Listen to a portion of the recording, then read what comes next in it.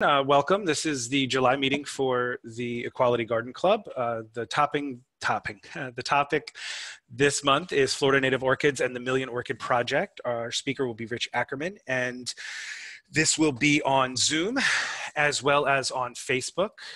Just as a note, anyone who is in our Zoom meeting, please do not turn your video on or unmute yourself. Questions can be asked directly into the chat. And if you're on Facebook, feel free to type in your questions directly on the original video, not on a shared version of the video. And we can kind of collate your questions and give them to Rich at the end of the meeting so that we can get some answers for you guys. So we will start with opening remarks by me. I am the club's marketing manager. We will then move into the meeting opening by our club president, Van. And from there, Van will pass it over to Carl, who is our vice president, and will do introductions and comments for Rich Ackerman, our speaker, who will do a presentation. We hope to get through by around 8 o'clock. And then there will be a question and answer period where any questions that you post, whether it is Facebook or Zoom, will be answered then. And then it will be passed back over to our club president or club vice president, Carl, for comments and announcements. And from there, it will be turned over to Van to do closing remarks. Some simple remarks and instructions, some tips really. All audience members should remain muted and without video. This is just to prevent distractions from the overall meeting. If you're on Zoom, please post your questions in the chat. There should be a chat button on your screen somewhere. If you do get disconnected, feel free to rejoin. Just be patient because you're put into a waiting room and I need to make sure I can get into that waiting room and admit you into the meeting. I do check on that, but sometimes it takes a couple of minutes. And if you're on our Facebook Live, again, please post your questions as a comment on the original video. So just literally click the video, it'll take you into the original video and you can comment there.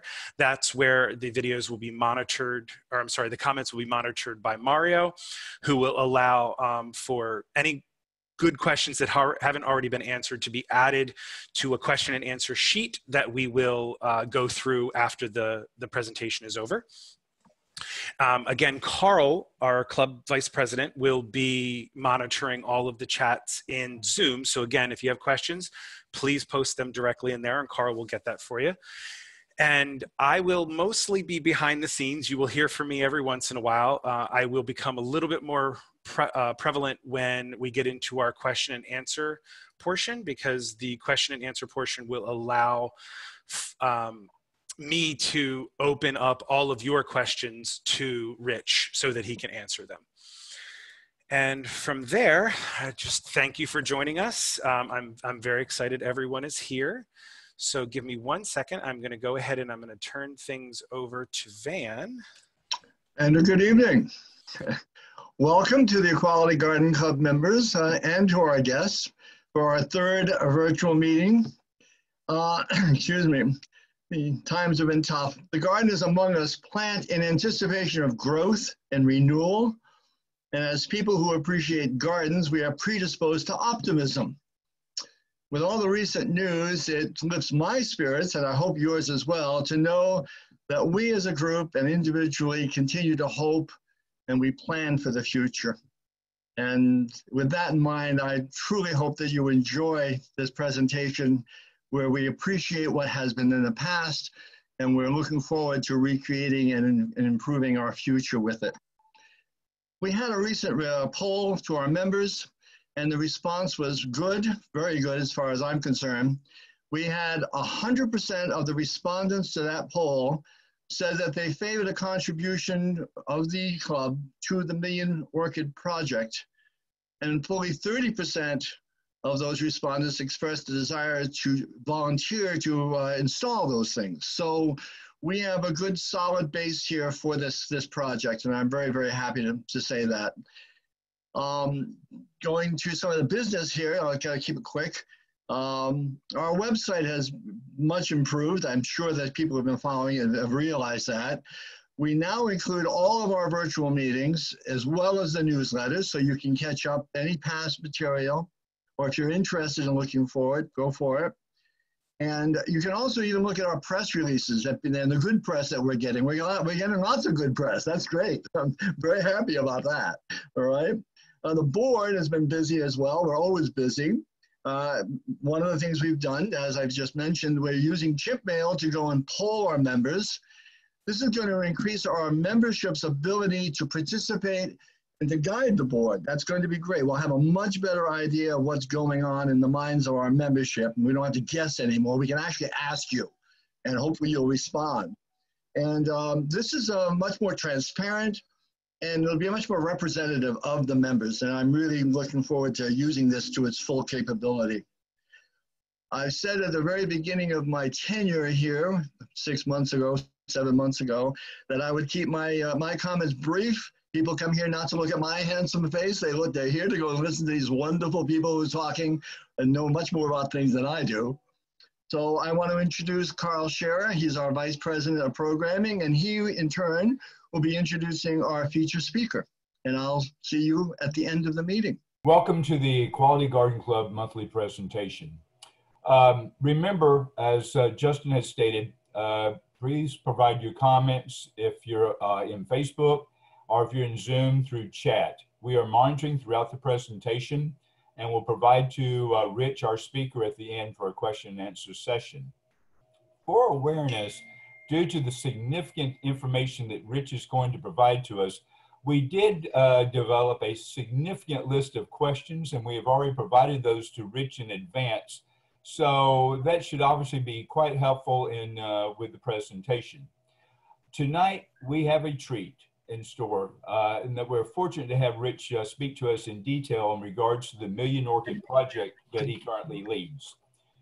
Rich has lived in Fort Lauderdale for over 30 years, where he has grown a wide variety of types of plants. His current interest is Florida native orchids.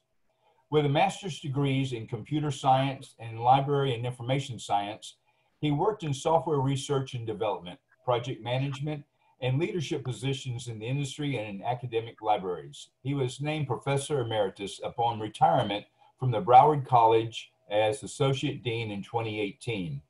He caught the orchid bug attending the World Orchid Conference in Miami in 2008. Rich is a Florida Master Gardener volunteer, currently serves as president of the Fort Lauderdale Orchid Society, and is a member of the National Wildlife Federation Association for Computing Machinery. With that, let's introduce Rich Ackerman. Welcome, everybody. Thank you very much. I want to thank Carl and Van a lot for the opportunity to speak here tonight. Our societies have worked together well for years and years and years, and I'm really glad to be continuing that tradition.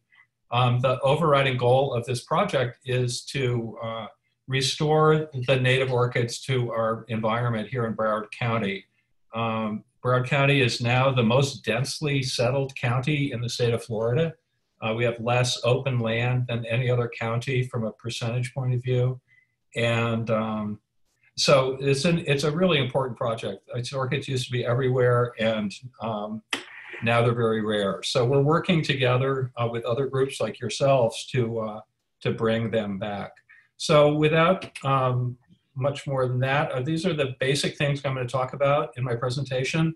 I'm going to talk very, very, very tiny little bit about botany and propagation.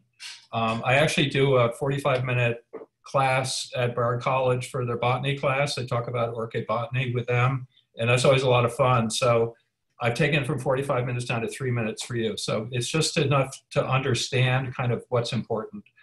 Then we'll talk a little bit about history, a little bit more about history of Million Orchid Project, some of the conservation challenges in Florida, and the strategies that we are using through Million Orchid Project to restore native orchids. And then most of the talk actually is going to be on activism. It's really talking about how Equality Garden Club and how other groups in the community can help with this project of restoring our native orchids into the tree canopies. So that's kind of the outline of where I'm going to go, and I'll do my best to finish up on time so I don't keep you all too late. So orchid basics, This is a little Encyclia tampensis that you see there. That's in my yard. And we just had a course on photography, so now I know how to take a much better picture, but that's an ET. From a botanical point of view, the family is Orchidaceae. It's a very, very large family of plants, 800 genera, 28,000 species around the world. I think there's about 200 genera in America. I didn't put the numbers in for America. Florida, we have 56 genera, 120 species. And those aren't all actually native because the Atlas of Florida Plants includes things that are introduced from outside. So there's actually like an invasive orchid, Eulophia graminia, that is included on their list. But it's a pretty good ballpark, give you an idea of how many native orchids there are in Florida. In general, they're epiphytic, so that means they live up in the trees. Certainly in South Florida, we have many, many, many epiphytes. As you move north, they become more terrestrial. Obviously, the winters are kind of hard on epiphytes. So things tend to grow on the ground. And there's also some are lithophytes, so those grow on stone. From a botanical point of view, there's a high degree of speciation amongst orchids, which means that the species are very specific to a growing area, a location, to pollination needs, germination needs, pollination strategies. And while there are some species that are very broad, there are many, many more that are grow in pretty small pockets. And we have those in Florida. I mean, we have tampensis, which is what you're looking at, grows pretty widely up and down the coastal regions on both the East Coast and the West Coast of Florida. But there are a lot of orchids that have evolved to live in the Fakahatchee Strand or in the Everglades and in very specialized environments. So it's a very interesting plant from a botanical point of view. Now, this is the most technical I get. I promise it gets easier from this. But we need to understand how orchids reproduce if we're going to understand the Million Orchid Project. So this is a little bit about orchid reproduction. Obviously, you all know about pollination. You're all gardeners. In an orchid, the seeds are developed when the pollen is taken by a pollinator from one plant to another, generally, put on a stigmatic surface, and then the seeds develop inside the ovary.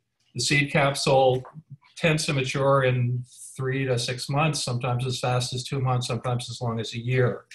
And the seeds are really tiny. The diagram here is a typical monocot seed. This would be like a kernel of corn or something. And this section here is called the endosperm. This is the food for that seed. And in sort of typical plants, typical monocots, that food source is what gives the seed the energy to start to grow. So it's planted, you plant corn in the ground, it throws up a leaf, and there's food in the seed to drive that initial growth. With orchids, there is no endosperm. The bottom diagram shows you a microscope photograph of an orchid seed. It's 1 millimeter, tiny. These things are just like dust. And if you look at it, all this stuff is air. There's 2 cells on either side that are a cell wall, or the seed coat, they call it. And then this in the middle is sort of the DNA. This is the genetic material that's actually going to make an orchid. And so when the seed capsules mature, they dehiss, which means they kind of crack open, and the seeds are dispersed in the wind. So they just go floating away. They just float in the air. It's so cool. You get one and you shake it out, you think the seeds are going to fall to the ground. No, they just float away. And they make tons of seeds, 3,000 to 4 million. There's an orchid biology book I read that said there's actually an orchid that makes 4 million seeds per capsule, which is just mind-blowing. Now, why aren't we covered in orchids if they're making tens of thousands or hundreds of thousands of seeds? Well, the seeds need to land next to a particular kind of mycorrhizal fungi for germination to occur. So it's like basically, a seed is going to be floating in the air, and it needs to go up and find an oak tree or something on the ground that has exactly the right kind of fungus for that seed to germinate, for that to happen. And there's something like 600 different kinds of different species of mycorrhizal fungi. So that's another sort of complication, is that if your fungi go away, you can have the plants, you can have the pollinators, but the seedlings will never develop because the seeds won't get germinated. And overall, it's a really long process. It takes from 2 to 6 years, really, to get from seed to flower. A lot of orchid hybridizing is aimed at shortening that for commercial purposes. So they want to make a phalaenopsis that they can take from seed, they can do a cross, and then get it blooming really, really quickly so they can get it to market. But typically, it's about 2 years in flask and then another year of hardening off as a seedling before it's really even ready to go out. And most of the orchids that you see in the stores are probably 5 years old. So it's a long and pretty expensive process. And this is what the process looks like if you're doing it in a lab. This little chart came from Fairchild, and it's a really good representation of what happens. You start with this little fruit here, which is what they call a seed capsule. The botanists call it a fruit. So you've got 10,000, 20,000, 100,000 seeds in here. And basically you put the seed into a sterile bottle that's got a germination media in the bottom of it. And you can kind of see in these flasks that they have a little layer on the bottom it's like an agar chemical mix with nutrients and hormones and sugars. So they start in a germination flask here. This is called a mother flask. And then they get transplanted, they get replated is what it's called. And they start to develop here, and then they get replated again. So there's a whole bunch of transplanting that goes on. And they finally, once the flasks, the bottles orchids are decent size, they're put out into trays like this for further growth. So it's a long process. When I was in the Master Gardener program last year, it was like this revelation to me that, you could actually put something in the ground and it would grow again. I'd been growing orchids for so long, and I was used to having them all take so many years that it was like, wow, you can just plant a plant and it grows. I'd sort of forgotten about that. So it's a real great breakthrough. So anyway, that's sort of where we're at with reproduction and how we make orchids. So at this point, I would stop and say, does anybody have any questions? But we're trying to keep on trucking here, so I'm going to keep on trucking. So next, I'm going to talk a little bit about Million Orchid Project. And this is my history section, as I promised. So Million Orchid Project is run out of Fairchild Tropical Botanic Garden in Miami. Started in 2012, as you can see. And basically, they got some funding. I think they won a big grant, to build a new science center there. And so they decided that they would go around and look at sort of the science buildings and science institutions at other horticultural gardens around the world. So they did that, and they found in Singapore, the Singapore Botanic Garden had an orchid propagation lab where they had DNA analysis machines, they had laminar flow hoods, they had all the equipment that you needed to do a really great job with orchids. And so they said that's sort of where they got the idea for this. The garden had set up that lab, and they had done a similar project to the Million Orchid Project, where they had collected seed from orchids that were growing in Singapore. Singapore is an island state, and it's very, very densely populated, but they have a really terrific park system. So they're very sort of environmentally aware, and they're very garden aware. And so the Singapore Botanical Garden was running basically before the Million Orchid Project existed, they were doing this. They were taking orchids and putting them into the parks, putting them into the cities, and just to see if it would work. Nobody really knew if this would work or not. And so they did that in Singapore, and it works really well. And there's orchids all over the place. There's these big monster grammatophyllums there, all kinds of stuff. So they came back to Fairchild, built up the lab, started the Million Orchid Project, and here we are today, 8 years later. Their initial goal, and their goal still, is to put 1 million orchids into the urban landscape of Miami, originally Miami-Dade. They're not aimed at conservation in the national parks. They're not out in the Everglades. They're not in the Fakahatchee. They're not in Big Panther. They're really focused on the urban landscape. So you're talking parks, schools, in the city, kinds of stuff. And the way that Fairchild has done it is that they've gotten involved, very heavily involved, with the educational system in Miami. So they are running Million Orchid projects in over 100 schools in Miami-Dade. They have little kits that they sell that are great, or they donate. I don't know if they sell them or not. But stands, grow stands. They have a bus that they converted to be a micropropagation lab, a school bus. And the school bus runs out to elementary schools, and the kids all go on and do micropropagation. They're working in a laminar flow hood, doing flasking, doing that transplanting that I showed you before. And it's very technical work, but the kids are really, really interested in it. And they start in as early as middle schools. I think there's some elementary schools now that are doing it as well. And I don't know what they're doing with the COVID. I mean, that's a really interesting question I haven't asked them about. Because I think the schools are probably closed at this point. So I don't know exactly where all of that's at, but I do know that they've had well over, 150, 200,000 students that touch orchids and help grow orchids through this program. They've had, Jason said probably 2,000 or 3,000 teachers, thousands of volunteers. They did at one event at Fairchild about 1.5 years ago, and they said they had 1,500 adult volunteers at this one event. So it's a really large scale project. And we think it's probably the largest orchid conservation project in the world. So far they've done, as it says, about 270,000 orchids. The best of plans, we've had hurricanes, now we have a pandemic. So there are challenges, but we keep on going, and there's no real deadline. Well, that was one of the questions that I got from you folks. And there's no real deadline. Basically, everyone's just going to keep working on it and make it happen as soon as we can. I mean, there are just so many variables and so many things happen along the way.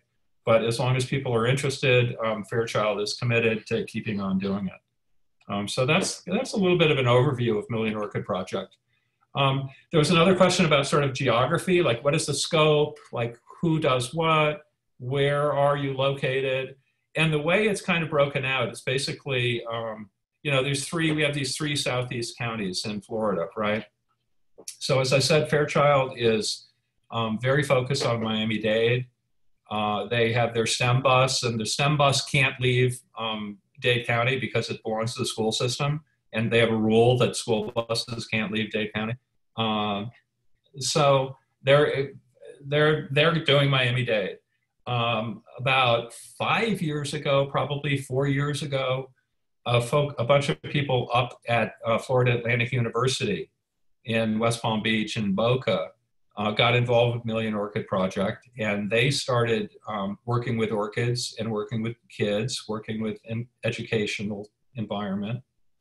And they've kind of spun off a program they called Orchids. And so that's very similar. They modeled it after Fairchild. They modeled after Million Orchid Project. And Orchids is also very focused on education, getting students involved, and being in the schools, and working with native orchids in Palm Beach County. So that puts us in the middle, Broward County. We don't have a university. We don't have a huge botanical garden. And so FLOSS has kind of picked up the mantle here and is kind of leading the charge for a Million Orchid Project in Broward County. I met Jason about 5 years ago. Jason is Dr. Downing, Dr. Jason Downing is the orchid biologist and is the head of the project. And I met Jason about 5 years ago, and thought it would be a great fit between us and them.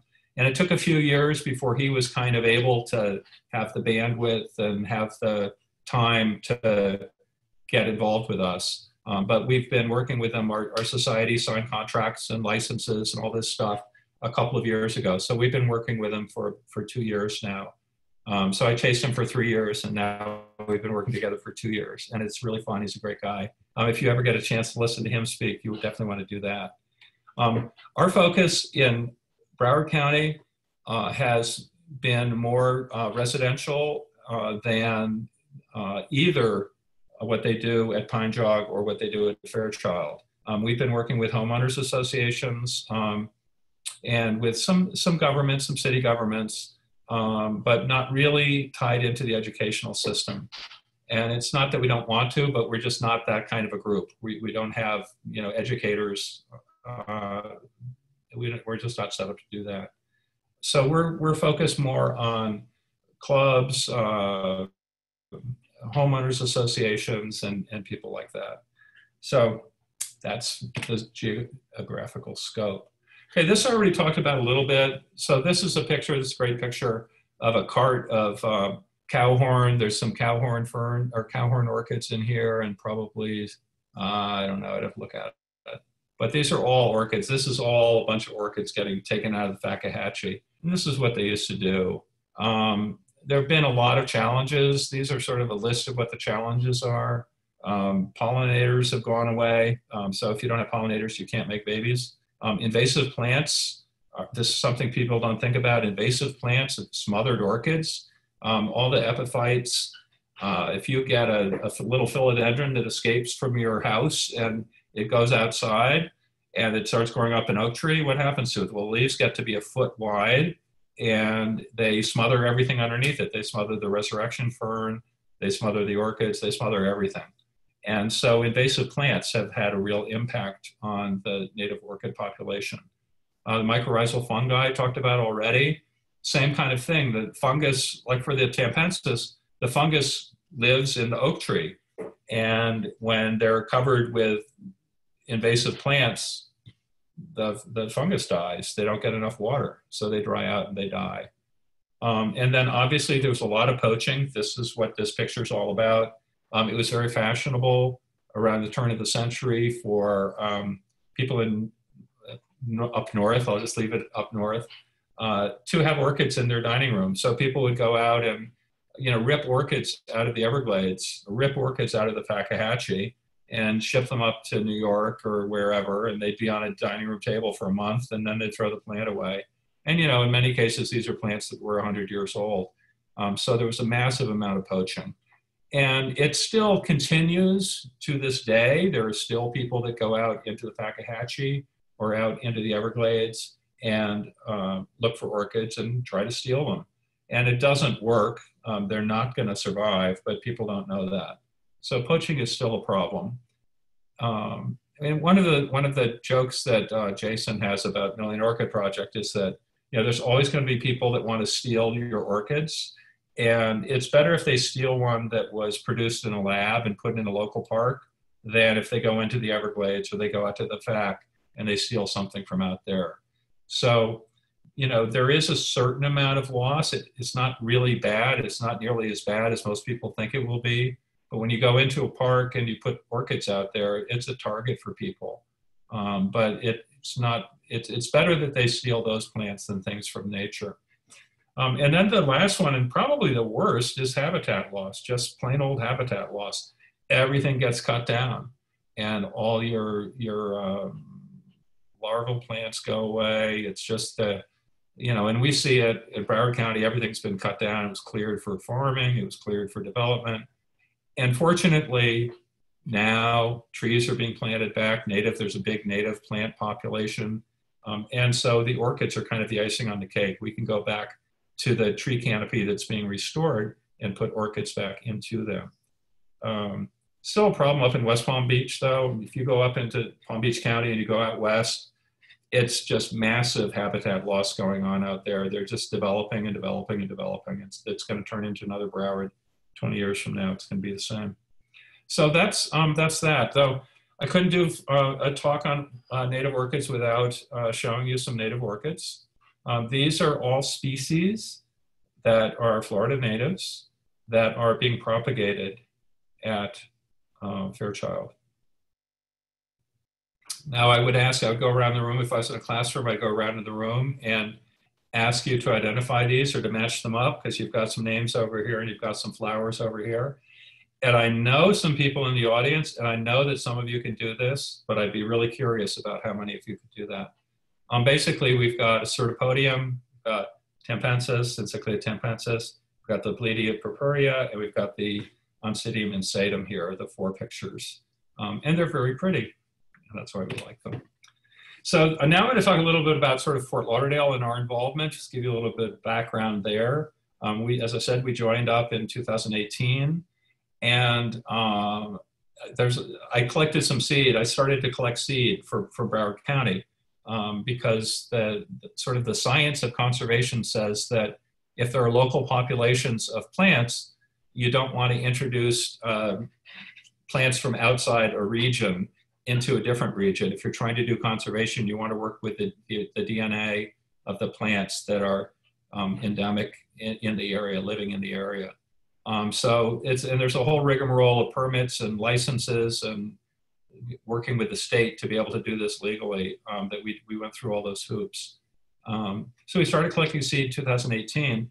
And I actually just found out 2 days ago that one of the original seed pods that I collected has been sent to a lab in the Dominican Republic.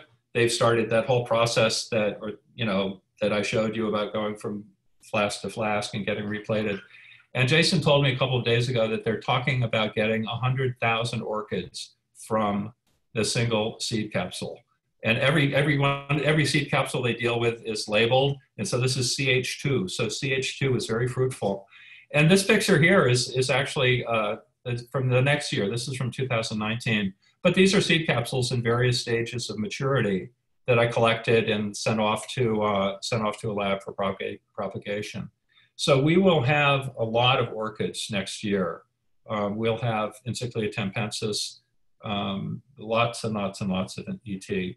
So we're looking for groups like Equality Garden Club that can do projects with these plants and get them out into your town. We're doing Fort Lauderdale. We know Fort Lauderdale really well, but we're hoping to find partners in Wilton Manors and Deerfield Beach and Plantation and Weston and just all over the county. So that is us. Here's a little show and tell. This was, so there's a question, who have you worked with? Where have you gone? What have you done? And these are the, basically the installations that we as Fort Lauderdale Orchid Society have done. We did our kickoff at our show last year. 2 shows ago, so 2 years ago. And that was pretty much a ceremonial event. It was in January, which is a terrible time to be planting baby orchids. But we did that with the city. We worked with Broward College. This guy up in the tree is the landscape director. And so they were very, very interested. And then sort of COVID came along and they've had a lot of cutbacks and stuff. So they're kind of struggling right now. We've worked with a couple of neighborhood associations. Cooley Hammock was one of our originals, and we were back with them for a second year. Riverlands Manor, we did this year for the first time, and they're already signed up to get some plants for next year. And then we did a big project this year up in Oakland Park at the Sons of Nature Trail. And this top picture and this picture down here are photographs from that project. And we just sort of finished the first phase of that this morning. We planted out about 400 orchids, I think, this morning. We had probably 18 volunteers, and we got there really early. It was a beautiful morning. We had a lot of fun. It was really nice. We all had our masks on. We were all social distancing, but we got lots and lots of orchids into the trees. So it was really, really good. We had a great time. And then this one, this is like, this is kind of inspirational, and this actually predates the Million Orchid Project, but I wanted to share it with you anyway. Somebody just sent me this randomly a couple of weeks ago. And this is actually dates from 2015. 2015, if those of you who were here, remember that that was the 100th anniversary of Broward County. So Broward County decided to throw a birthday party for itself all year and have a lot of Broward 100 events, is what they called them. So we got the bright idea of doing an orchid event for Broward 100. So I went to Home Depot and I ordered, and I actually was successful in finding, which was unusual, but I found 100 Encyclia tampensis, our native orchid. And we did a giveaway and sort of an educational workshop along Riverwalk as part of one of their jazz Sundays or something like that. And so one of our members, Claire Garrett's a great grower, and she got a little plant. It was just a little plant from Home Depot. And she planted it in her oak tree. And 5 years later, you see on the top, those are the flowers this year. And then the picture, that's the lower picture, you see all these little things here, okay? These are all the seed capsules that she produced on that plant. And she counted them, she's very analytical, and she counted them, and she made 23, or her orchid made 23 seed capsules this year. So she lives in Hollywood. Hopefully some of these seed capsules will spread their seed, and some of the oak trees down there in the future will start to grow some seedlings from this. So this is eventually what's going to happen with the orchids that we're putting up in Million Orchid Project. They're a little bit smaller than this, so it's going to take a little bit more than 5 years for them to get this size, but they will, and they're gorgeous, and they will make seed, and they will reproduce. So that's that. So now I'm going to take a glass of water, a sip of water, excuse me for a second, and talk a little bit about activism. Right on. How can you get involved? So Carl and Van approached me, and I was kind of a little bit shy because up until 2 days ago, I was thinking I was going to get 10,000 orchids next year, or I was going to get, maybe if I was lucky, I'd get 20,000 orchids. And I already have promised 4,000 orchids to people for next summer. So initially I was like, okay, well, let's see what we can do. You know, yeah, I'm interested. But we've been very, very constrained the last few years because we just didn't have a lot of orchids. But next year we're going to have a lot of orchids. And so now we can really like open up the floodgates. So they said, so Carl and Van were saying, okay, so how can we get involved? What can we do? And so I wanted to kind of give you some ideas. This is for Equality Garden Club.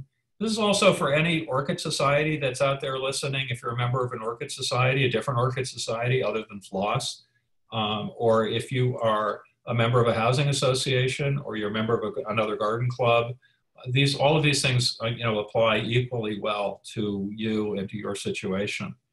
So the very easiest thing is the easiest is probably give money, make donations. But volunteering is good too. We had 15 volunteers this morning up at the Stunson Trail in Oakland Park. They have a volunteer coordinator. You call him, you say, hey, I'd like to come. He says, great. And when you get up there, we give you a little training, and off you go. So it's very easy. It's fun. Even in the age of pandemic, we all wear masks. You're outside. You're not in like a classroom or something like that, or tight workspace. So it's a chance to get out of the house and do something physical, breathe some fresh air, get some sun, and have some fun, and make a contribution to the environment as well. Make donations. Floss would take a donation. The Stunson Trail is actually doing crowdsourcing for their project, and they've raised over $6,000 so far. Their goal was $10,000, and they're up to, I think, $6,600. So certainly making a donation is relatively easy if you still have a job. If you don't, I feel sorry for you. I'm very sorry that this is going on in our society. But that's another way that you can help. And then if you really want to get involved, if Equality Garden Club or any other group, you can really sort of start to think about doing projects yourself. And And the subsequent slide, like I'll explain like how we can help with this. So it sounds pretty intimidating probably, but we're going to have tons of orchids. Fort Lauderdale Orchid Society is going to be taking delivery of tons of orchids. And we would love to have partners that are in all of the towns across Broward County working with local institutions in those towns, whether it's a assisted living facility, whether it's a school, a homeowners association, whatever. You can see some potential target partners there. You can also just buy plants for your own society, for your own garden club. If you've got 50 members and each one wants 50 plants, that's a fair number of orchids. So that's another thing to think about. Even if you just buy some for your members and they pay for them themselves, we're getting orchids out into the environment across the county, and they will grow. These are native plants; they will grow. So these are all ways that that you can get involved. You personally can get involved.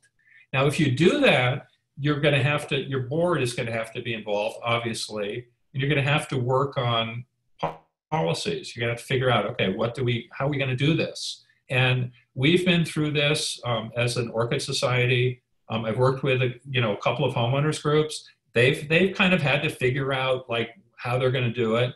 And it's really not complicated. It's really not hard. It's probably just common sense. But you need to think about how much you want to help. If you're going out to an assisted living facility, and by the way, Jason says that the assisted living facilities are absolutely the very, very best place to put native plants because it's a controlled environment, and the folks that live there, the residents kind of like adopt the orchid that's outside their door, and they watch it really carefully, and they water it religiously, and they pick the little bugs off. So their absolute highest survival rates are in assisted living facilities. So that's just a little aside. But how much assistance you want to provide people? Do you want to have your members do the installations? Do you want to have another group do that? How much you want to charge? I'll talk about finances later, but that's going to be up to you. Things like ladder safety, we have a rule for Fort Lauderdale that we want 2 people holding a ladder. And we don't want 1 person up a ladder, 2 people holding it. And that's just our local rule. We want to be super safe. So it takes a few more people to do that, but we want people to be safe. Health and social distancing, obviously, you've got to figure that out. Liability waivers always come up. We've never bothered with that. You may want to do that. It's up to you. It's your project. It's going to be your own policy. So after you've developed these policies and stuff, scope out projects. Look at that list, on the other slides. Like where are some parks that we could go into? What's the governing body? Is it a state park? I've worked with state parks, and they're pretty challenging. You'll probably do better with local parks before you get to a state or even a county park. But scope out the project, and again, we can help you with that. Then get commitment from your group, and Equality Garden Club has really done a great job at this. I got to salute you guys for that. You need to look for funding sources, and you need to look for a plan on how to provide the initial care. So when the plants are installed, they need watering for the first 30 days or so if it's not raining.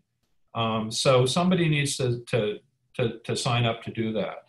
And again, it's kind of like your club. You can negotiate with whoever's getting the plants, whether they do that. If you're going to a retirement home, the residents, they'll be glad to go out every day, and they will. So that it's very much project dependent and project based. And then, so once you're good to go, just give me a buzz. We'll take a deposit. We'll get you on the list. The sooner you're on the list, the sooner you'll get plants. The plants are shipped in from Dominican Republic. They have to go through customs. They go through site. They have to get permitted. There's CITES permits. There's a lot of paperwork. They don't always make it through. It's not like ordering a widget from a factory in China or ordering an iPhone, and you can watch it come from the factory in China all the way to your front door. These are living plants, and stuff happens. So we get them when we get them, and we'll do projects and hand plants out in the order that we kind of take reservations. So that's how we're going to do it. Finances, okay, so I said I'd talk about this. We're all nonprofits. I'm sure you're a nonprofit. Probably most of the people listening are associated with nonprofits. So our goal is not to make money, but we all as boards have fiduciary duties to our societies to not to lose money either. So I know what Fairchild is paying for the plants that they're selling to us, and I know that they have a good markup, and I'm glad to have it there because it lets them keep doing what they're doing. We mark up the price, our price, a little bit over what we pay Fairchild. You know, I can tell you stories about why we do that, but their plants die, and if they're in our possession, then we eat the loss. So basically, we're just trying to break even on this, make a little bit of money, but it's not a profit-driven kind of thing. Our pricing, so the Encyclia tampensis that we just put 700 out or 600 out in Stunson, for instance, are $3 a pop. Other species range from 3 to 15. Typically, we're looking at 85% of Encyclia tampensis. And we've done a bunch of installations now, and the average has, on all but one of them, has been under $4. There was one neighborhood that Riverland Manors is a gorgeous neighborhood. Their oak trees are already full of tampensis, and so they asked for larger specimens. They asked for more terrestrials and not so many ETs. So their cost was just a little bit over. It's like $4.10 a plant or something like that. So that's kind of how the finances would work. So that's how the finances would work. And I'd say, do you have any questions? But I can't take questions. Project sizing. So this is another question. Lots of people say, oh, how many plants are you talking about? And how are you going to do that? So typically when we do neighborhoods, we're talking 500 or 600 orchids. And you think, oh, that's a lot. But the way that you plant these is we plant them in clumps. We're not looking at like finding 500 trees and putting one orchid, you know, on each tree. The way they grow in nature is they grow in clumps. Like if you think back to that picture I showed you a while ago, they grow in clumps. So we plant in clumps. So that means that once you're at a tree, we mount them with glue and we tie them on with string. So we put down a series of beads of glue, and you put 10 orchids together in a little clump, and another 10 here and another 10 further out on the branch. So you've got 30 orchids within arm's reach when you're on a ladder or on a step ladder or something. If you're planting terrestrial plants, it looks a lot nicer to have a clump than it does to have one or two.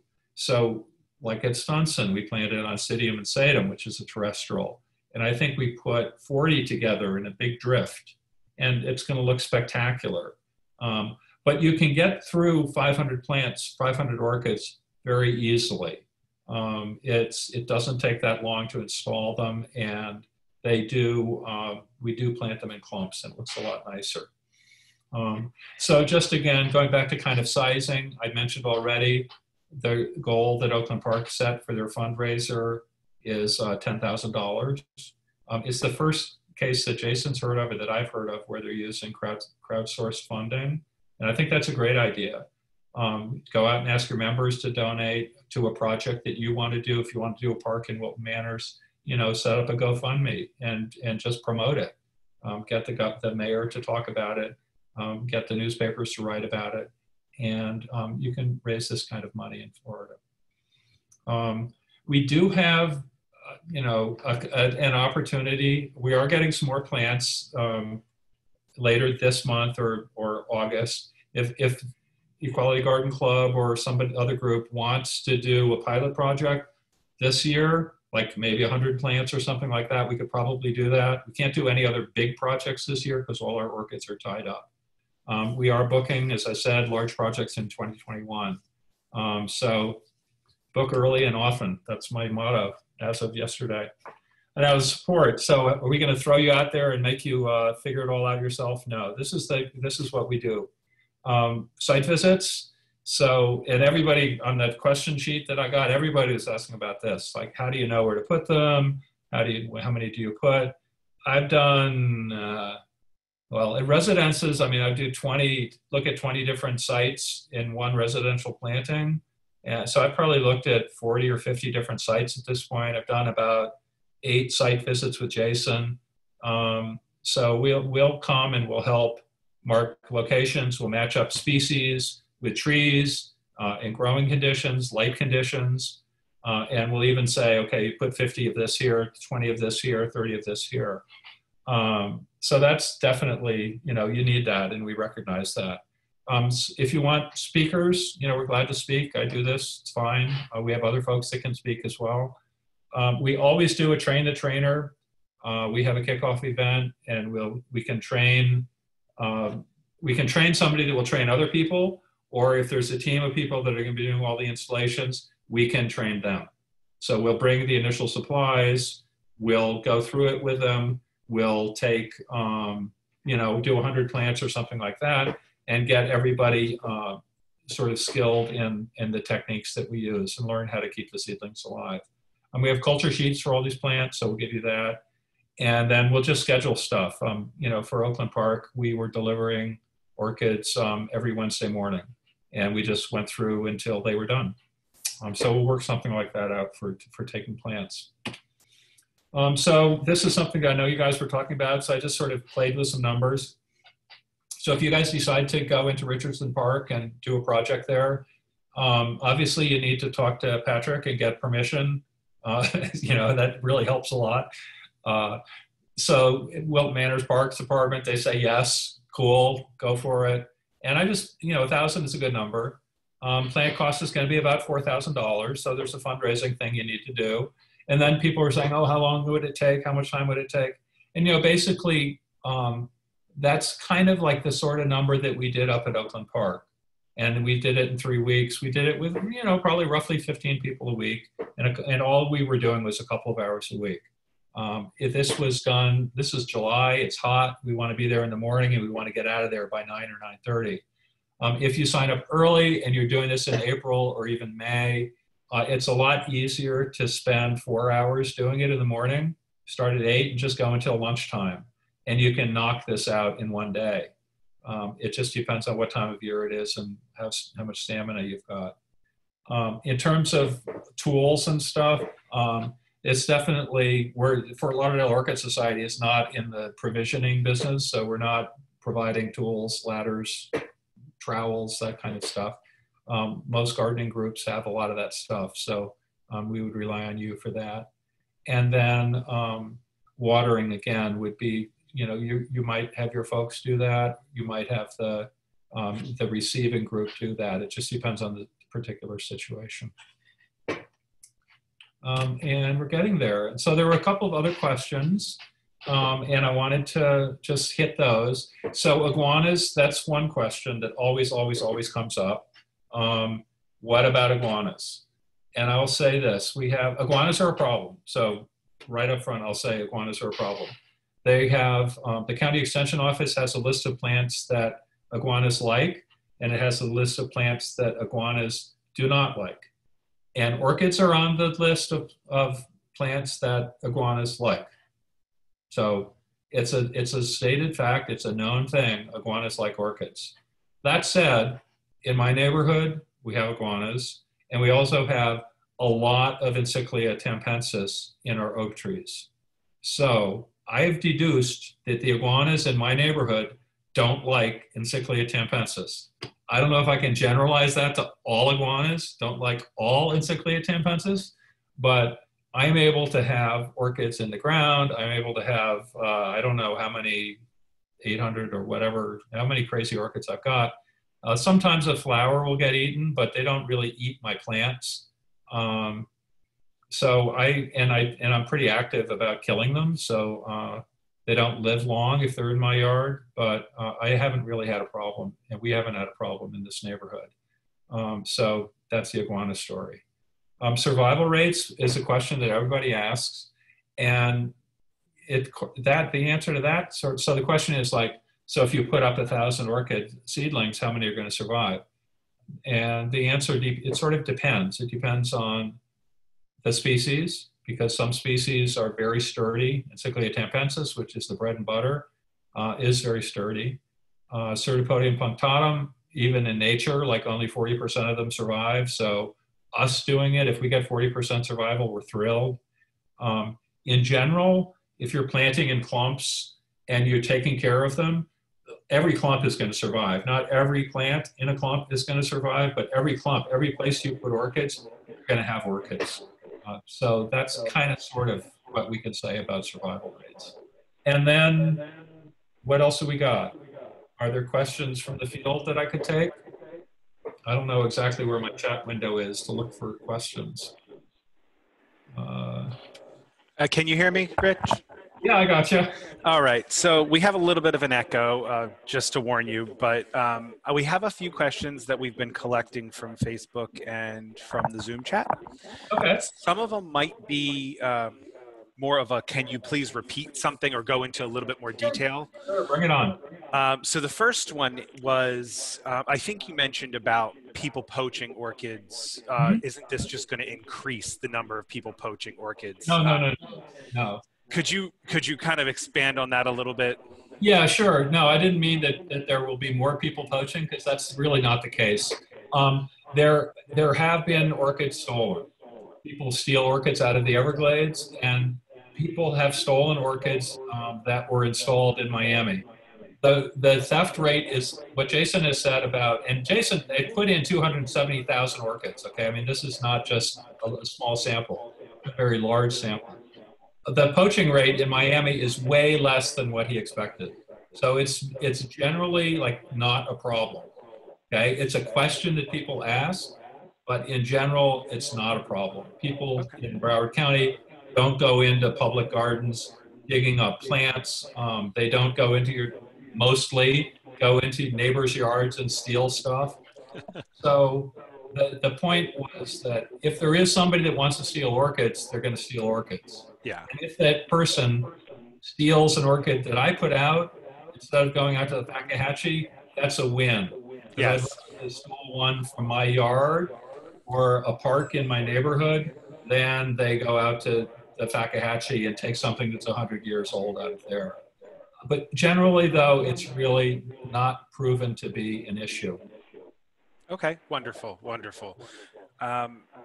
Another question, I think it pertains specifically to something you mentioned, that there's a particular fungus or fungi that grows on live oaks that is assistant to growing some of these orchids. Does that also appear on laurel oaks or perhaps other oaks in our area that are also considered native? Could be. I mean, that is an area of active research in the orchid world. I have a Google Scholar news feed that comes, like basically every scientific paper that gets published about orchids, I get a digest of it every day, and I see research papers being published about mycorrhizal relationships all the time. It's very, very active research. I can't tell you about the laurel oak specifically, because I just don't know. And I don't know that anybody knows. I don't know that a study has been done. You never know. Maybe that'll be the next study that gets funded. Exactly. Exactly. There's an opportunity. If somebody wants to try it, try it. I'm sure they'll grow well in them. I'm sure that if we put a cluster up there, that they'll grow well. It's the perfect kind of tree to grow Encyclia tampensis in. And because of the seed dispersion that I talked about, it actually doesn't really matter if the seed germinates in the laurel oak or if it has to drift away 3 blocks to find a live oak. It doesn't really matter because they produce so many seeds that they're just floating all over the place. So if there's a fungus, they'll try to find it for sure. I have personally made the mistake of saying, "Oh, look, that seed pod looks ready," and touching it and having it just poof in my face. Floats away. Right. Yeah, it's pretty amazing. It's really amazing. Right. If someone has seed pods from native plants, maybe they've been growing them for a long time or whatever, and they get seed pods and they've never really known what to do with them, can they donate them? Who would they contact if so? That's a great question. Um, okay, so it's actually there's sort of a complicated question because most of the time what you're talking about is Encyclia tampensis. Mhm. Encyclia tampensis is on the commercially exploited plant list. So the Got it. state has a list of threatened plants, endangered plants, and commercially exploited plants. And ET is commercially exploited. So there's really restrictions on what you're allowed to do with it. Um, I would not personally take a seed capsule from somebody and try to reproduce it because I have 5 seed sources that I've got permitted. I mean, I have to go to the state if I want to actually take that and do that and propagate that and use that in my Million Orchid project. I have to register it with the state of Florida, and I will if that's one I want to use. But I've got 5 sources in Broward County already that I've done that for, so I'm not looking for more sources. Got it. What you could do, I mean, there are books on hobby flasking. You could learn how to flask. And there are also people in Broward County that do flasking. And if somebody is interested in the process, I'd be glad to hook them up, somebody with a seed capsule, with somebody that can do some flasking. And because it would be fun for somebody to try that. And I'd be glad to, make introductions. But for us, we're not going to be taking those seed capsules. Great. Okay. And this is going to sound silly, but I'm going to expand on this question a little bit. Not that silly. If they just happen to have these, could they just kind of crack them around a live oak and hope for the best? Oh, I do that all the time. Okay. Absolutely. Yeah, that's the fun part. Before they understood how all of this worked, before they understood like the mycorrhizal fungus thing, they didn't always understand that. 100 years ago, they didn't understand that. And what they used to do was they would take the seed capsule and they would wait for it to mature, crack it open, and then they would sprinkle the seeds around the base of the plant. And that will, because oftentimes the fungus is sort of on the roots. So if you're like looking at it from a hobby point of view, that's something to try too. And so you just get the seed capsule, crack it open, and kind of sprinkle it around on the roots. And, good luck. I've never seen a baby. I've been doing it for years, and I've never seen one. But you never know. I would love to see it. Right. I know it's possible. I keep on doing it. I have a big chunk of bark that fell off one of the oak trees that's on a bench, and I go and I sprinkle my seed on it. I water my bark, and, hope springs eternal. I love it. I love it. So I'm going to combine 2 questions that were posted, both in Zoom. One is, can orchids grow on fruit trees? And I'm going to combine that with, are there any other preferred host trees? Meaning, if somebody was going to buy some of these and install them, are some trees better than others? Yeah. Yes. The answer is yes to both of those things. Citrus works well. There are a lot of native orchid populations actually in some of the citrus groves, some of the old citrus groves. Oh, wow. So there's actually they've been able to reproduce and to grow on citrus. So yeah, citrus is a good host. In general, the tropical hardwoods are good. The mahoganies and just the tropical hardwoods. That family of classes, family of trees are good. There's a bunch of, as you would expect, like swamp type plants. There's a native maple that is really good. Pond apple is really good. Button ash is good. But they'll grow on anything where they get enough light. When you start talking about trees that have a really dense canopy and a really heavy leaf cover, there's just not enough light going to come through. Got it. So if you think about how a live oak grows, the canopy is pretty open.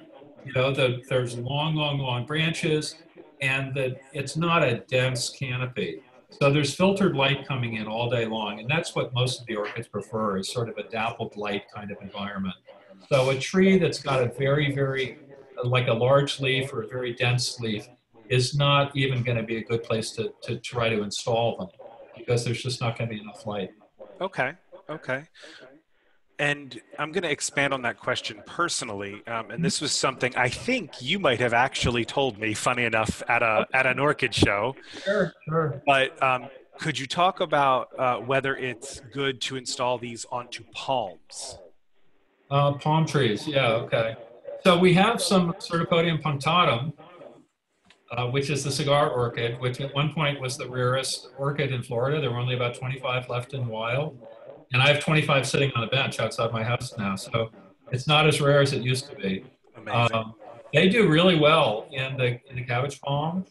They grow in the little, in all those little pockets. It's a great spot to put down. Tampensis, I would say not so good on palms, and generally, like most orchids, not so good on the native orchids because there's too much light. Vandas, anything vandaceous, anything that needs a lot of light, palm trees are great. But the native orchids tend in general to want a little bit more shade. Now, all of that said, we did a project last year in a neighborhood, and we had some folks that are good gardeners, very enthusiastic, very interested. They really, really, really wanted to have some Encyclia tampensis on this palm tree in their front yard. And we all like looked at each other and said, okay, well, we can write these off. But they put them on there, they water them religiously, and they're among the healthiest of all the plants that we installed last year. So it can be done if you're conscientious. It's mounted on the north side of the tree. Okay, so it's getting shade. It's not getting even, it gets no light from the south. Sure. And it's doing great. So it can be done. You just have to be really super conscientious. The reason I asked you, we purchased a few orchids from you guys at, I think it was 2 shows ago, the Tropical Plant Fair. Yep. And we have some of them. We took a couple of them and put them on a palm tree. Yep. In full blazing sun, and I kid you not, the fullest of blazing sun. Yeah, oh, I know, it's really great. And they get automated drip watering every three times a day, every day, and they are doing fantastically. There you go. That's the key. That's the key. The water is the key. Right. Yes, it's the water. Oh, very good, very good. Okay, one other question I have is, can you please repeat how someone should contact either the Million Orchid Project or you guys about a potential opportunity, about a community or a plot of land? We've got quite a few people who've commented, oh, there's this great plot of land that could work perfectly. Who do I talk to? Mm-hmm. Mm-hmm. Well, I put contact information for me up on the screen. I don't know if it's there, but I think it is. I do see it. Yeah. In general, it's like, we're not in a position to go out and put orchids into every little lot around Broward County. We'd love to be able to do that, but that's the kind of thing that, Equality Garden Club could do, for instance. If and that's exactly what I was saying, is that your town, where there's a little pocket park. And even if you do what I call guerrilla gardening, Yes. kind of like underground guerrilla gardening, you go and you cut out the invasives and you put in some natives and you just don't tell anybody about it. You didn't hear about it from me, but it has been done. I don't doubt it. Yeah. So, that kind of stuff, like if your club, bought 1,000 orchids, then you can do that kind of thing. And just on a small scale, a couple of you go over one day and just put some orchids in the trees, and then you go and you water them and keep them going. So for larger groups, definitely get in touch with us. Like if the question is coming from another garden club, say, and they want to, buy 5,000 orchids, then call me, give me a call, send me an email.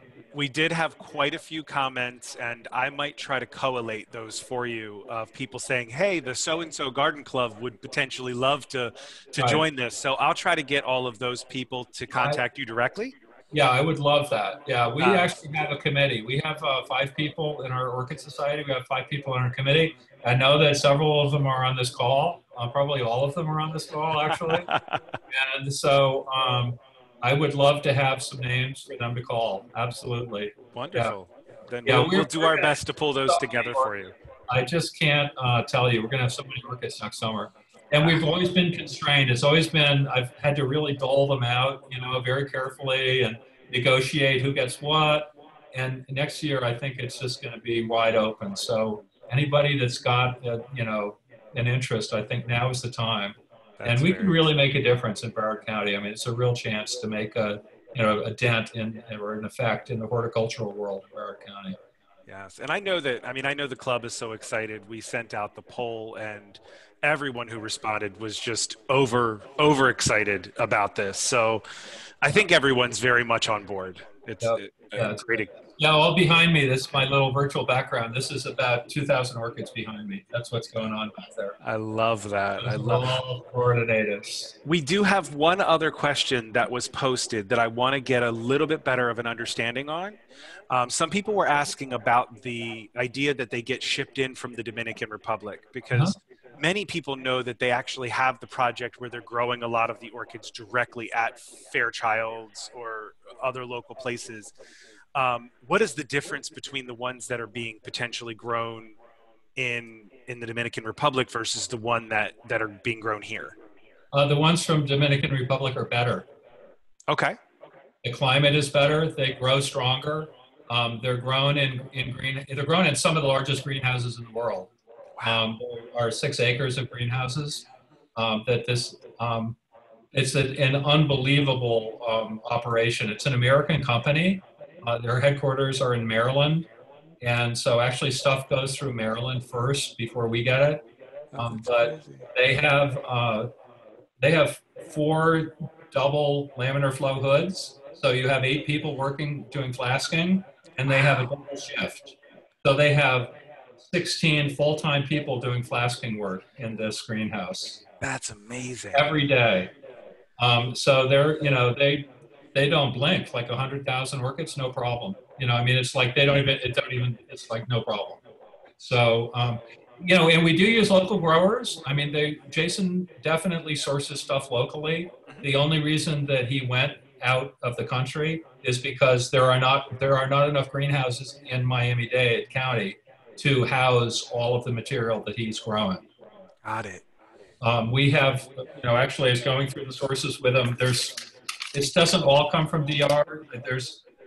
There's 4 different sources for plants we're getting in August, for instance. So those are actually coming out of greenhouses down in the Redlands. I think that one batch is coming from Dominican, and 3 different batches are coming from different greenhouses in the Redlands. And it's all about genetic diversity. And, there's a lot of science behind all of this. I'm kind of talking about it at a very glossy level. Sure. But, he has a PhD in orchid biology, and he does things in a very scientific way. And like every seed capsule I give them has a name. It gets named, and the DNA is tracked. The genetics for that seed capsule are tracked. So CH2 is the name of the seed capsule that produced 100,000 orchids from Woolly Hammock. It wasn't CH1, it wasn't CH3, it was CH2. I think that little pod deserves a placard somewhere. A special award.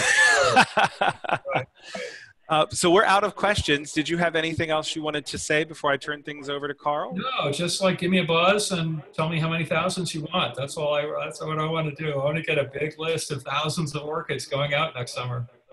Very good, very good. Well, thank you so much for joining us. Thank you. I really, really appreciate the chance to come on here tonight, and I hope you all learned something and had fun.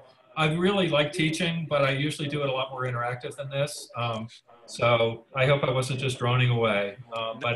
Rich, we sincerely appreciate one of the most informative presentations in our club history.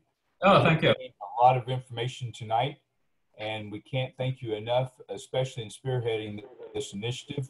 You've given us a lot of food for thought for our club to address, especially for 2021 with those 100,000 orchids. So thrilled over that.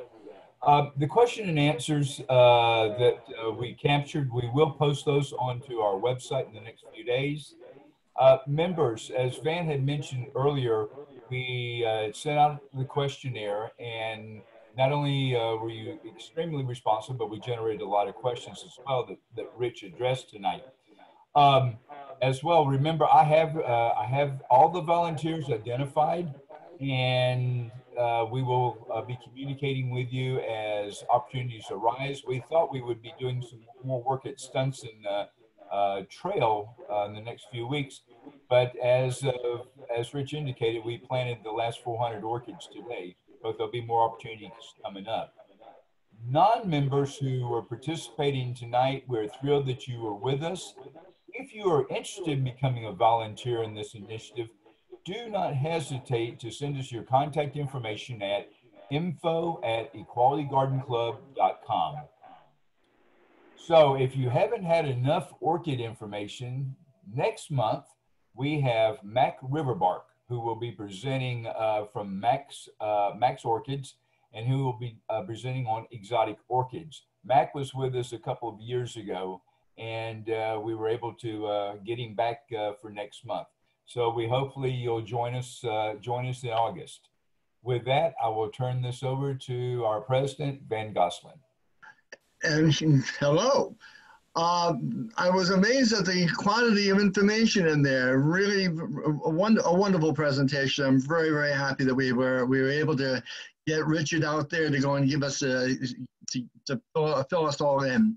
We had a good participation on the Zoom platform. I don't know how many were also attending via Facebook, but however you met with us, thank you for your attendance, and I hope you enjoyed, and you certainly, hopefully, benefited from this. The Million Orchid Project is just another continuation of our dedication, the Quality Garden Clubs, to environmental sustainability and the community beautification. So we're delighted to be able to promote this. In consequence of all this, with this new information or this additional information, we're going to be having a board meeting tomorrow afternoon, and we're going to be discussing the details as to how the Quality Garden Club is going to participate in the MOP, as they call it, Million Orchid Project. We're going to be responding to the issues that membership has the suggestions that the membership have raised, and we're going to be compiling a list of the volunteers from within the club and anybody else who might wish to add their names to it. We're going to be discussing the finances, what kind of contribution we might make to the Oakland Park project, which is our next door neighbor. And after this discussion, we're going to be drafting a proposal which we'll send to our membership. And that will be within a few days. And we want to encourage everybody and anybody to contact us via our website for your opinions about this and any other suggestions we might have that you think that would benefit our community and our club. With that, I'll end this. Meeting's going on beyond much of an hour, get boring. I'll leave you. Thank you so much. Stay happy, stay healthy, and stay tuned.